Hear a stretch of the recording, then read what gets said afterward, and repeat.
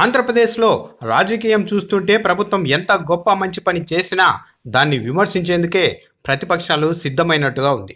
ఈ విషయంలో టీడీపీకి జనసేనతో పాటు మీడియా కూడా తోడైంది. కొద్ది రోజుల క్రితమే టీడీపీ అనుకూల పత్రికాధినేత ఒక వ్యాసం రాశారు. అందులో జగన్ మేనిఫెస్టోలో చెప్పిన హామీలన్నింటినీ తక్షణం అమల్లోనికి తెస్తున్నారని, బహుశా ఏడాది తర్వాత తాను జైలుకు వెళ్లాల్సి వస్తుందన్న అనుమానంతో కాబోలు ఆ లోపే పథకాలన్నీ అమలు చేసి మంచి పేరు తెచ్చుకోవాలనుకుంటున్నారు జగన్ అంటూ పత్రికాధినేత వ్యాసం రాసేశారు.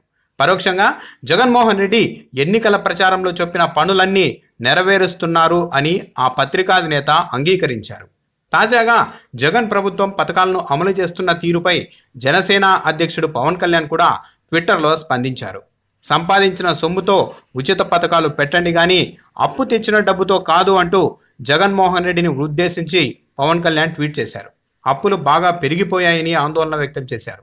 కానీ ఈ మాట చంద్రబాబు ఏపీ అప్పును 96,000 కోట్ల నుంచి ఏకంగా 2,56,000 కోట్లకు చేర్చినప్పుడు ఒక్కసారి కూడా పవన్ కళ్యాణ్ ప్రశ్నించలేదు. ఇలా సంపాదించిన సొమ్ముతో ఉచిత పథకాలు అమలు చేయాలని పవన్ కళ్యాణ్ సూచించారు. మంచిదే. కాకపోతే ఎన్నికల సమయంలో టీడీపీ, వైసీపీ, జనసేన విడుదల చేసిన మేనిఫెస్టోలను పరిశీలిస్తే అత్యంత ఖరీదైన హామీలు ఇచ్చిన పార్టీ జనసేన పార్టీనే. ప్రస్తుతం జగన్మోహన్ రెడ్డి రైతు భరోసా, అమ్మఒడి, అగ్రిగోల్డ్ బాధితులకు చెల్లింపులు, మత్స్యకారులకు సాయం, దీర్ఘకాలిక వ్యాధులతో బాధపడుతున్న వారికి 10,000 రూపాయల పింఛన్, ఆటో డ్రైవర్లకు ఆర్థిక సాయం వంటి పథకాలు అమలు చేస్తున్న నేపథ్యంలో పవన్ కళ్యాణ్ ఇలా సంపాదించిన సొమ్ముతో ఉచిత పథకాలు ఇవ్వండి అంటూ జగన్ను ఎత్తిపొడిచారు. కానీ జగన్ పథకాలన్నింటినీ మరో రూపంలో జనసేన తన మేనిఫెస్టోలో పెట్టింది. ఒకవేళ జనసేన అధికారంలోనికి వచ్చి ఉంటే వాటిని పవన్ కళ్యాణ్ అమలు చేసి ఉండేవారా? డబ్బు సొంతంగా సంపాదించి ఆ సొమ్ముతోనే పథకాలను అమలు చేసేవారా? లేక చంద్రబాబు తరహాలో ఏకంగా పథకాలకే పంగనామాలు పెట్టేవారా అన్నది ప్రశ్న. జగన్ రైతు భరోసా కింద కేంద్రం ఇచ్చే సొమ్ముతో కలిపి 13,500 రూపాయలు ఇస్తున్నారు. పవన్ కళ్యాణ్ తన మేనిఫెస్టోలో ఏకంగా ఇంతకంటే ఖరీదైన పథకాన్నే ప్రకటించారు. ఎకరాకు 8,000 రూపాయల చొప్పున రైతులకు ఇస్తామని చెప్పారు.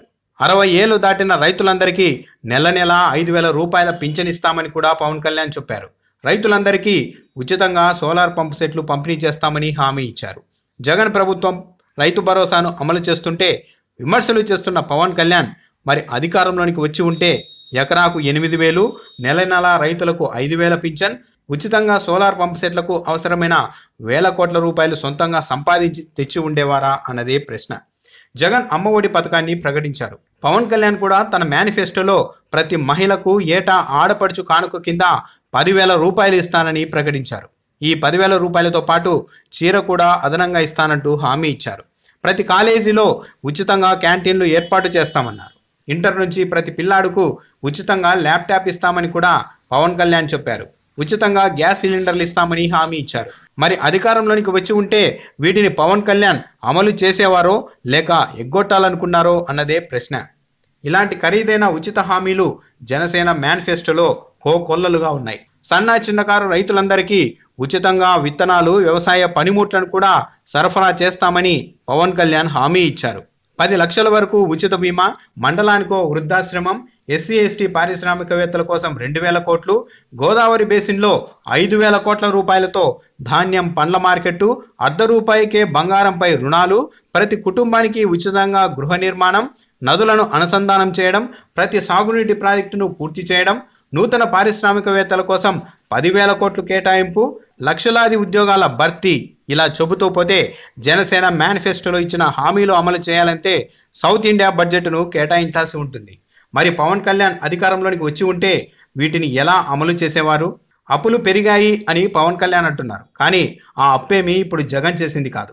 చంద్రబాబు 5 ఏళ్లలో అప్పును ఏకంగా 2,56,000 కోట్ల రూపాయలకు చేర్చారు. ఆ విషయం తెలిసిన తర్వాతే పవన్ కళ్యాణ్ కూడా తన ఎన్నికల మేనిఫెస్టోలో ఇలాంటి ఖరీదైన హామీలను ఇచ్చారు. కానీ ప్రజలు నేతల విశ్వసనీయత ఆధారంగానే ఓట్లేశారు. అందుకే ఎకరానికి 8,000 ఇస్తానని చెప్పినా సరే రైతులు పవన్ కళ్యాణ్ వైపు నిలబడలేదు. ఏ వర్గము ఆయన వెంట రాలేదు. ఒకవేళ సమర్థవంతంగా పథకాలను అమలు చేస్తుంటే మాత్రం ఇలా మీరు సంపాదించిన సొమ్ముతో ఖర్చు చేయండి అంటూ విమర్శలు చేయడం, తద్వారా పథకాలు అమలు చేస్తున్నా సరే డబ్బులు వృధా అవుతున్నాయేమో అన్న భావన ప్రజల్లో కలిగించడం. ఇదే ఈ రెండు పార్టీల ఉద్దేశంలా కనిపిస్తోంది. టీడీపీ, వైసీపీ కంటే ఖరీదైన పథకాలను మేనిఫెస్టోలో ప్రకటించిన జనసేన బహుశా అధికారంలోనికి వచ్చి ఉంటే వాటి అమలు చేసే విషయంలో చంద్రబాబును ఫాలో అయి ఉండేదేమో.